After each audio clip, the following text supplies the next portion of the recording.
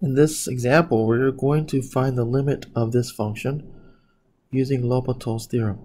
Okay. So you can see here on the right here is the graph of the function, so we can check a result. Okay, using just by looking at the graph. Okay, so let's first do a direct substitution. So plugging in or letting x go to infinity, we're going to get e to the infinity minus e to the minus infinity divided by e to the infinity plus e to the minus infinity. So e to the minus infinity, those parts will go to 0. Okay, so you're left with e to the infinity over e to the infinity. Okay.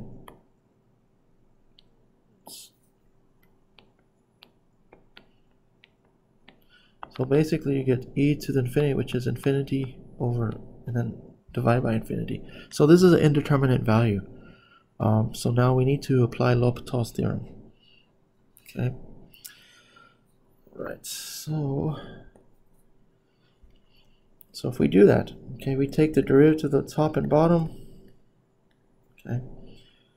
We're going to get e to the x plus e to the minus x divided by the derivative of e to the x, which is e to the x, and derivative of e to the minus x, which is minus e to the negative x. So again, applying or letting x go to infinity, we are going to get e to the infinity divided by e to the infinity. Again, e to the minus x goes to 0 as x approaches infinity, so we get infinity over infinity. Okay, so again, let's apply L'Hopital's rule.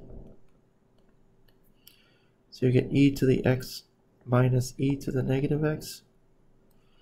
So that's taking the derivative of the numerator, then we take the derivative of the denominator. So you get e to the x plus e to the minus x. Alright, so if you notice, we get back to this, we get back to where we started from. Okay, so this was the original limit that we had.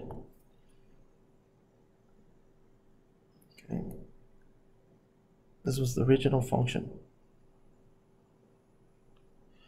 So when this happens, we need to take a different approach, obviously. Otherwise, this is just going to continue happening. Okay, so let's go back to the original limit that we had. So let's just look at the function for now.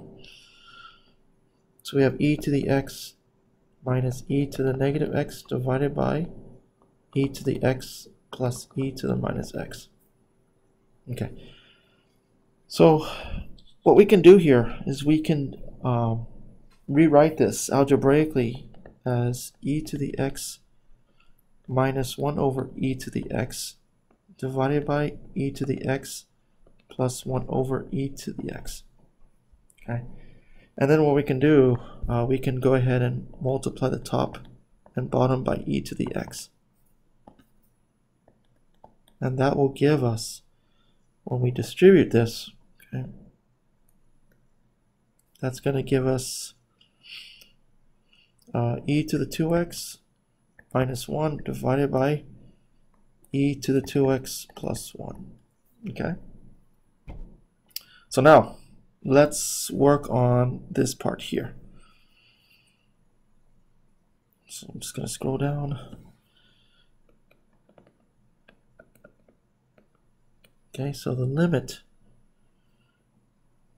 let's write this a little bit more down, make some space here.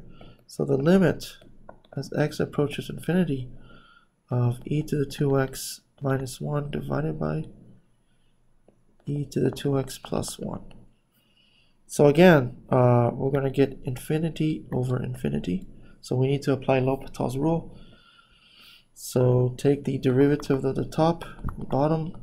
So we get 2e to the 2x divided by the derivative of the bottom will also be 2e to the 2x. So then we get the limit as x approaches infinity. E to the 2x will cancel out. Actually, the 2's will also cancel out. So we get the limit of 1. So the limit of a constant, no matter what x is approaching, will always be that constant. In this case, it's going to be 1. Therefore, okay, the limit as x approaches infinity of the original function e to the x minus e to the negative x divided by e to the x plus e to the minus x is equal to 1. And that's what we see here in this graph.